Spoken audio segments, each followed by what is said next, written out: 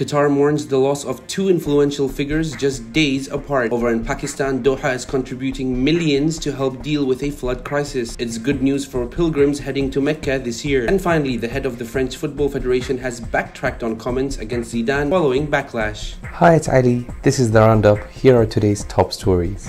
It's a devastating week for Qatar as two influential figures pass away. The vice president of the Qatar Football Association, Saud Al-Muhannadi, passed away on Tuesday. Al-Muhannadi also served as the vice president of the Asian Football Confederation. In a tweet on Tuesday, Sheikh Ja'an said he served his country with all sincerity and devotion. Just days earlier, Qatar Media Corporation announced the death of Qatar TV's first ever head, Jawad Maraqa. He leaves behind a series of accomplishments across the region, with one of them being a key founder of Jordanian television. Qatar said it donated $25 million to help Pakistan handle a flooding crisis that impacted millions across the country. 1/3 of the South Asian country was drenched, with more than 2 million houses destroyed and 1.2 million livestock animals dying in the process. 8 million people were also displaced and more than 1,000 died as a result of the disaster. Now, the Kingdom of Saudi Arabia has announced news that will surely bring joy across the Muslim world. The annual Hajj pilgrimage for Muslims will not be limited this year as authorities lift restrictions imposed during the COVID-19 era. An estimated 2.5 million people performed Hajj in the kingdom in 2019 prior to the COVID-19 pandemic, and numbers this year are expected to reach similar levels. And finally, in sports, France Football Federation's head honcho Noël Le Graët has apologized for what he has dubbed as awkward remarks about Zinedine Zidane's potential interest in coaching the French national team. Le Graët had dismissed Zidane in an interview, stating that he wouldn't even take a call from the French legend, following criticism from French prodigy Kylian Mbappe, who labeled Le Graët comments as disrespectful. The French chief has now retracted his remarks. Thank you for joining us.